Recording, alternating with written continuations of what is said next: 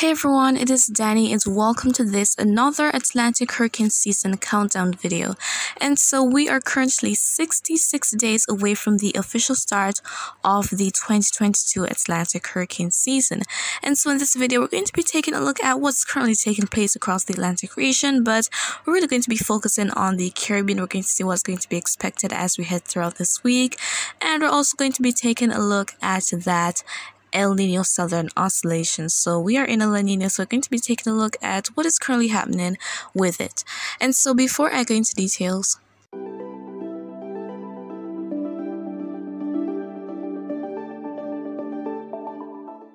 okay, and so currently we are taking a look at infrared satellite, and we're seeing here that we have some weather systems across the Atlantic, and we do have cold front that is extended down into sections of the Caribbean. So right at the tail end of that front is really dissipating in the Caribbean region, and we do see some spots of some clouds which might bring some stray showers along with them.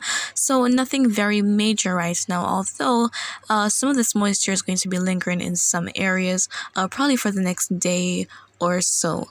And let's go ahead and take a look at what the GFS is showing in terms of all that moisture, and then up next we'll take a look at the total precipitation that is going to be expected between now and next Sunday.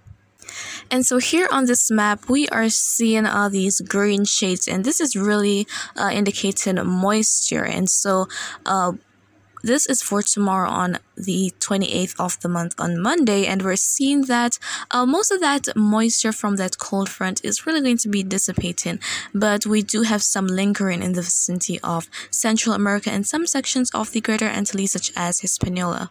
And so as we head to Tuesday, we see that we have quite a bit of moisture that is noted in sections of Central America and also sections of Eastern Jamaica as well as Hispaniola. But as we head to Friday on the 1st of April, we see that we have some of this moisture really dissipating, and we just have some that is making its way in, coming in from the Atlantic, as what usually happens. And so nothing very major is going to be happening, but that consistent rainfall in sections of Central America could be quite significant. And so we're going to be taking a look now at the total accumulated precipitation that is going to be expected between now and next Sunday. And we have the different colors here that indicate different amounts of rainfall. So all of the green shades, they indicate under an inch of rainfall, along with that very dark blue shade. But as we head to a lighter blue, that is 1 to near 2 inches of rainfall, and lilac indicates about 2 inches of rainfall. And so this is between now and this coming Wednesday. So this is all the precipitation that is expected across the region from now until Wednesday. So it's not just for one day. And so we are seeing that we have quite a bit of rainfall that is expected along sections of Central America. Some areas expected to experience up to 2 inches of rainfall, and so that is also the case for some sections of northern Dominican Republic area right there, but surrounding areas might have less rainfall, maybe 1 inch less rainfall than that.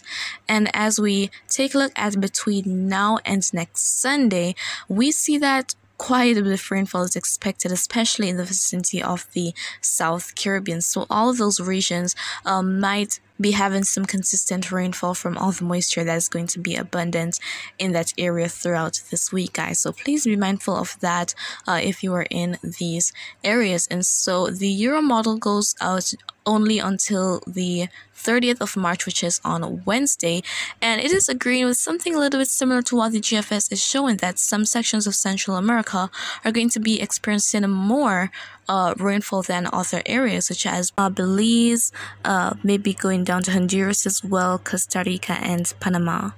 So now let's go ahead and really take a look at all the moisture that is currently present in the atmosphere. And so we have the different colors on this map indicating whether we have dry conditions or moist conditions. And so we're seeing that in the vicinity of the Caribbean, for most of the region, it is really a lot of moisture that is present thanks to that cold front that is there. But behind that front, we have all of that dry air, and we also have some cross sections of the Eastern Caribbean as well. So that is what is currently taking place at this time.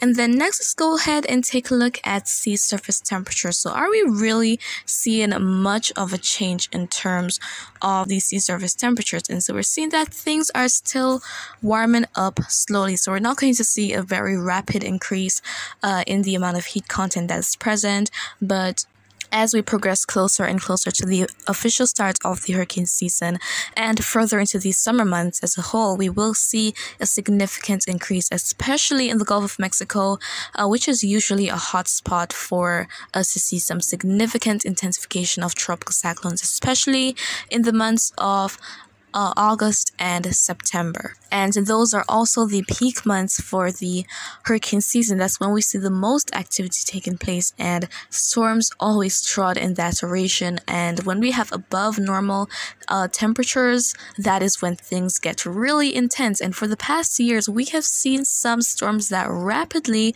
intensified in the Gulf of Mexico. So last year we saw Ida, we saw Grace that rapidly intensified in the Gulf of Mexico, and in 2020 we saw Laura that rapidly intensified as well. It almost became a category 5. So both Ida and Laura, they almost reached that cat 5 mark, but they didn't.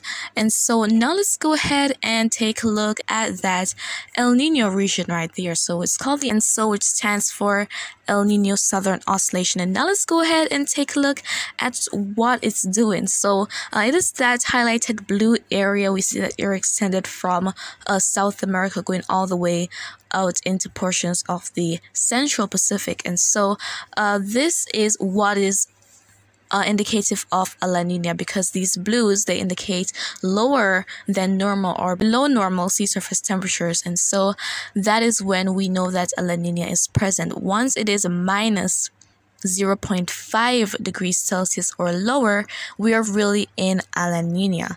And so looking at this Nino 3.4 index, so this is really a graph to show how the area is really behaving in terms of the temperature, and we're seeing that there has been a lot of fluctuations with this, and this is really going to be continuing. So the current value is minus 0.7 degrees Celsius below normal, and so this means that we're still in a La Nina. So as I said, we will continue to see these fluctuations as time goes by, but for the most part, the temperature is remaining cooler than that minus 0.5 degrees Celsius below normal. And as you're going to be heading into the latter part of this year, we might be going into a neutral ENSO, but we really have to wait and see what the eventuality is going to be, because as of right now, there are no predictions to really tell you what is going to be happening exactly. So we have to wait until we are closer and we're going to be seeing the different changes and drawing the various conclusions from what is going to be happening. But for the most part, things do not look to be trotting in the direction where we could see a below average hurricane season. So there is just a 10% chance of that happening. So 90% chance of us seeing near normal or above normal conditions. So that is what is on the horizon as of right now. And as I said, we gotta wait and see what the eventuality is going to be. And so guys, that is really it for this update video.